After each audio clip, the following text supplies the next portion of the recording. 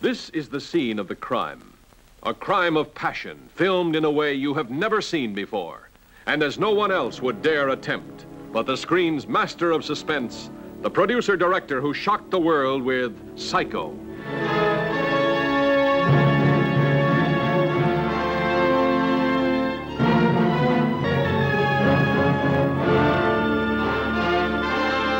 This is the apartment of a man named Jeffries, a news photographer whose beat used to be the world.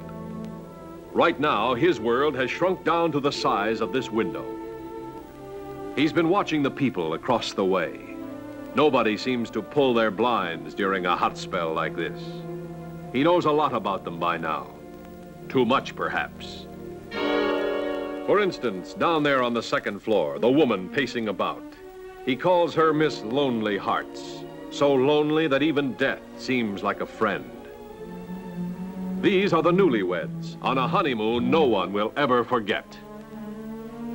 He calls her Miss Hearing Aid, an artist of a very odd and strange art. The songwriter who plays the same melody over and over again. A genius or insane? This is the traveling salesman and his invalid wife. Out of their arguments and nagging comes a weird kind of love. Miss Torso, the body beautiful. That is, viewed from a safe distance. Those are just a few of my neighbors. First, I watched them just to kill time, but then I couldn't take my eyes off them, just as you won't be able to.